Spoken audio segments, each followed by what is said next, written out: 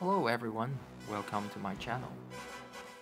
Myself, I am a big fan of 007's movie. When I was a kid, I was dreaming about being Q in the future. Fortunately, I joined Aston Martin as one of the engineers. So I got the chance to see all of the great movie stunt vehicles. To start with, the most iconic Aston Martin DB5. Can you tell this car was not made in 50s or 60s? Well, actually, this is a new vehicle. This car was manufactured in 2021. It's still using a DB11 steering wheel. Only 10 vehicles were made for the movie No Time to Die. I'm so jealous of some of my colleagues. They even got a movie crew jacket of No Time to Die. Sorry, my apologies. The third vehicle, Aston Martin V8 Vantage, manufactured in between of 70s and 80s. I got no memory at all for this vehicle, because I was born in 90s.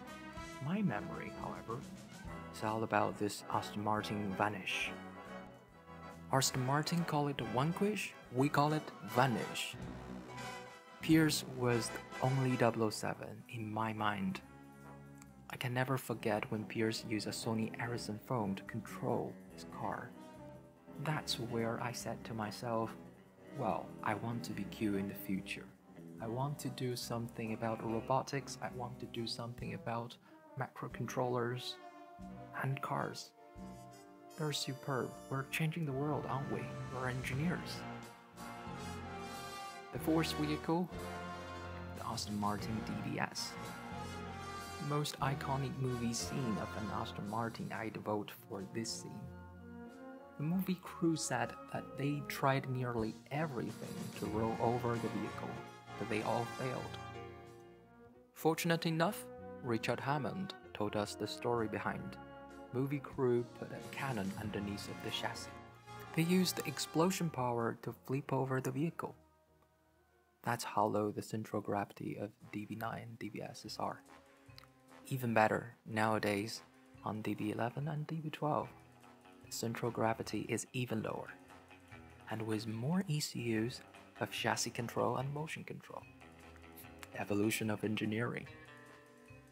Trust me, even nowadays Aston Martin has adaptive cruise control. What can't we imagine? Maybe in the next 10 years, we will have the technology of Back to the Future.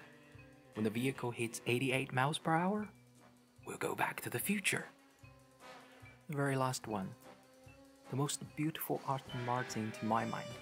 The Aston Martin DB10. Super rare vehicle. Only 10 was made for the movie Spectre. Again, movie stunt vehicle. Reminds me how jealous I am to my colleagues who participated in those programs. Jealous of them. I think this is the most beautiful Aston Martin. Purely just to taking a look at the unique taillight. It's similar to nowadays Aston Martin Vantage, but it's unique. It only belongs to DB10. However, I've never seen this car's interior. Maybe this car doesn't have an interior at all.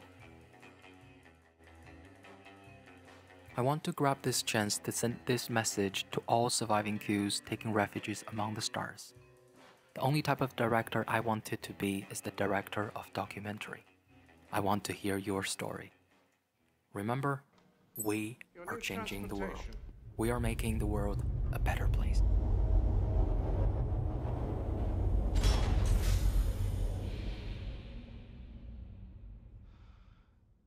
Maybe you've been down here too long. The ultimate in British engineering. You must be joking. As I learned from my predecessor, Bond, I never joke about my work. Aston Martin call it the Vanquish, we call it the Vanish.